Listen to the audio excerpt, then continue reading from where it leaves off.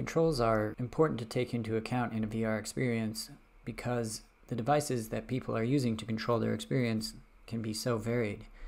Here we have a set of VR controllers similar to an Oculus Quest or Rift, and we're showing how the various controls accomplish various things within Mozilla Hubs.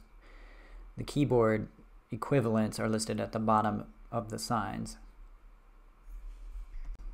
When designing your experience, make sure to account for fine-grained motor control as well as broader stroke, larger movements. Being able to control your speed or your turn increments are a good example. There is a lot of research and development currently into VR controllers that you may have never considered, not just for assistive devices, but also for controls that give a unique experience to specific apps. Locomotion Vault has a great resource for this. You can view that in the motion room.